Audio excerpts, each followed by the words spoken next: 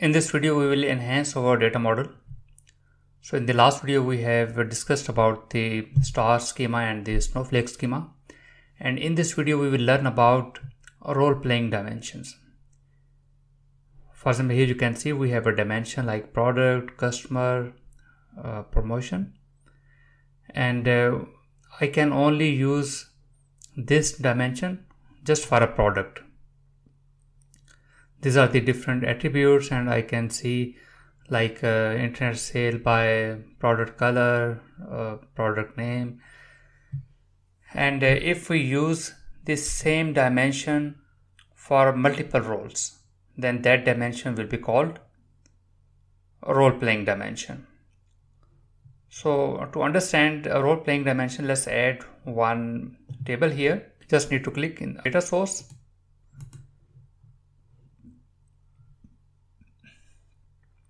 Click next, and here we have one table, that is dim date.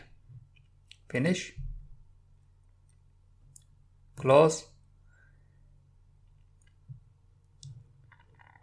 and if you look closely, so here you can see we have order date key, due date key, and ship date key. So we can fetch all the sales based on ship date, due date, and order date, and our dimension will be dim date. So we can map single date key with multiple keys here in the internet sales table. So let's drag order date key. So this will be the active relationship. You can see the solid line, and then we will map the due date key with the same date key in the dim date. And here you can see the dotted line. This is inactive relationship. And then again, ship date key, drag to date key in the dim date table. And so we have one active relationship, and we have two inactive relationship. So we can utilize these inactive relationships with the help of a very useful function in Dux that is called userelationship. So in this way, you have seen that we just created a single date dimension, and we are using this dimension for multiple purposes, like for the due date, order date, and ship date. The other method is we can just delete this relationship. So this is one method. The other method is we can create two more tables. So we just need to go here under data source, new table, and then again dim date, and one more table,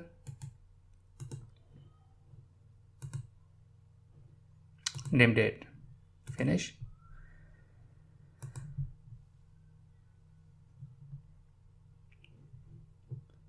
Then we can just rename it to like ship date, dim ship date, and the other one is dim due date.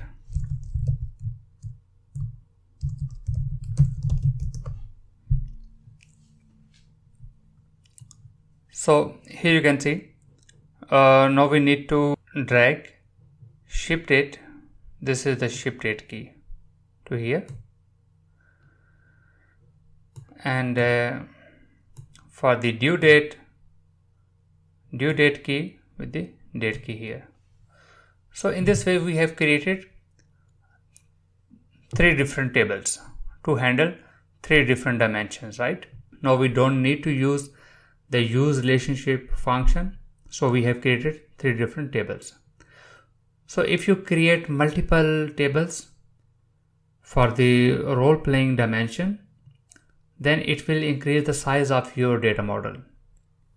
If these tables are very big, then the performance will be very bad. So now we have all relationships are active relationship. So whenever we refresh the data model, these all three tables will fetch the data from the underlying data source, so it will increase the performance problem. So what we can do else? So let's delete these tables. Delete.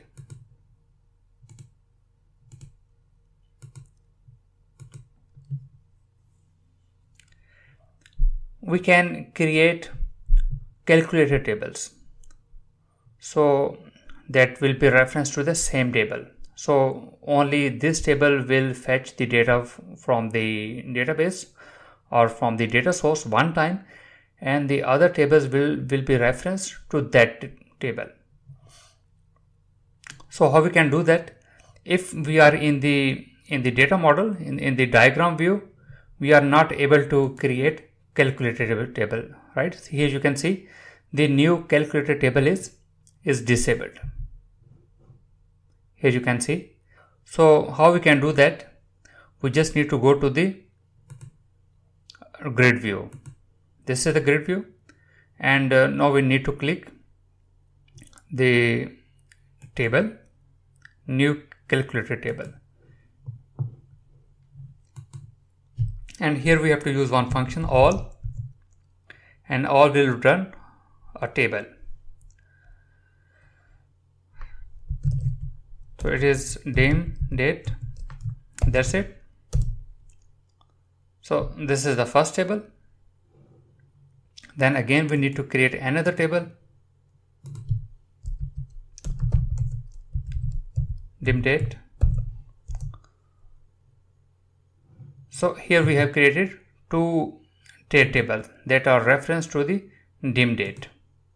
So we just need to change the name. So we just need to click the table, calculate table 1, and here you can see under the properties, this is the calculate table 1.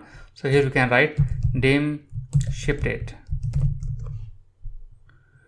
and then the second table, and here you can change the name, dim due date.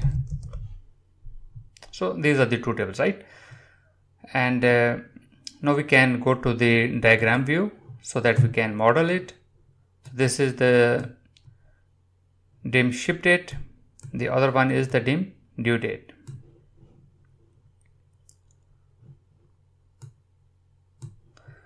So it is very simple, as we have done already. In the due date key mapped with the date key, and the ship date with the ship date key. So whenever we will refresh the data, only dim data will get all the records from the data source, and then dim ship date and the dim due date, these are the dynamic tables that are referenced to the dim date table. So only this table need to refresh, the other will get the already fetched data from the dim table. So in this video you have learned that how we can use the role playing dimension in SSAS Tabular. So if you like this video, please subscribe our channel, and if you have any questions, please write in the comment section. Thank you.